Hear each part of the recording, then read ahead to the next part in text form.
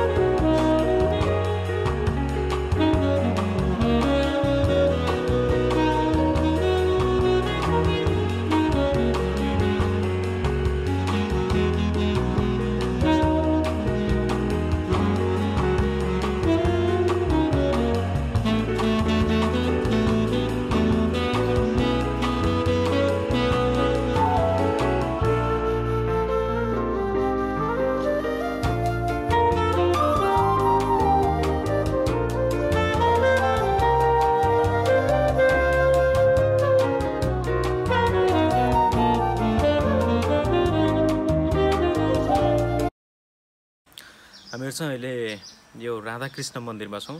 राधाकृष्ण मन्दिर चाहिँ अघि नै भने जस्तै गुल्मी जिल्लाको कालीगण्डकी गाउँपालिकाको यो गण्डकीसँगै जोडिएको ठाउँमा छ। र यहाँ चाहिँ मेन अब 3वटा कुराहरू छन्। एउटा चाहिँ यो मन्दिर भयो हैन, यो मन्दिर भयो हैन, अनि त्यसपछि नेक्स्ट मन्दिर उतापट्टि छ। अघि नै हामी त्यहाँ तपाईँलाई भिडियो पनि देखाएको थियौँ। र त्यो मन्दिर र अर्को चाहिँ एउटा अखण्ड बलिरहने हवन कुण्ड छ। त्यहाँ चाहिँ लगातार रूपमा धूप दिइरहेको हुन्छ हैन, त्यो चाहिँ निप्दैन। र यो न्यू अब यो डेस्टिनेसनको रूपमा यतापट्टिको धार्मिक स्थलको रूपमा विकास भइरहेको छ। र यहाँ धेरै मिर्मी स्याङ्जातिरको साइड र गुल्मीतिर र पर्वततिरको साइडबाट पनि भक्तालुहरू आउने गर्दछन्।